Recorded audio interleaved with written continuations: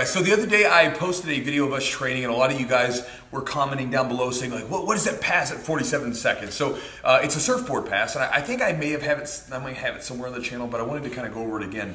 And the cool part about the surfboard pass is you're kind of repurposing a like fundamental movement of jiu-jitsu. So all you like white belts who, or even the color belts and stuff too, but all you white belts probably maybe have done this thing before, like where you do the technical stand-up and you're like, I hate doing this thing, I don't want to do it anymore.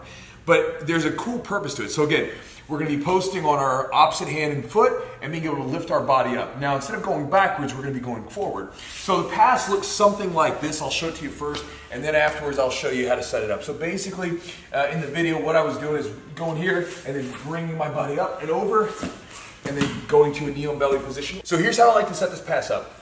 I like to, if I'm going to be going to my left side, I'm going to pop up to my left foot first. And I come down here and I start to kind of like work on the inside here, kind of like onto the inside of this arm here. I don't go too far forward because obviously I don't want to get triangle choked, but I'll be kind of out here wrist fighting, hand fighting, and I begin to walk to the opposite side. Opposite side. Opposite side. And what happens is, as he's chasing me, I then open and I want to lift up and I want to let this leg slide right over his, okay? This obviously will take some practice for sure. The key is just to get your leg right over, and the reason that we call it the surfboard passes is because once you hit that knee right into the sternum here, boom, it's like riding the wave down, right? So let's look at it again. The basic way to drill it is just simply do it from this position again. If you got the gi on, you can grab the sleeve. If it's no gi, just get on the inside of the wrist here or the bicep a little bit and then open, and then again we shoot over and go right into position.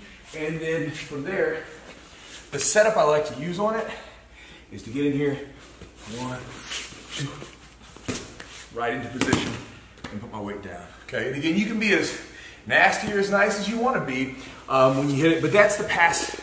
And you guys can watch that if I'll put the link to the other video down below where you can kind of see it in action. But it's a really good pass. And if you guys are ever in Tucson, Arizona, and you would really like to learn how this pass works, you would like to learn from a master of this pass, my buddy Dave Riley, he owns Undisputed Jiu-Jitsu, and it's a really big gym down in Tucson, Arizona.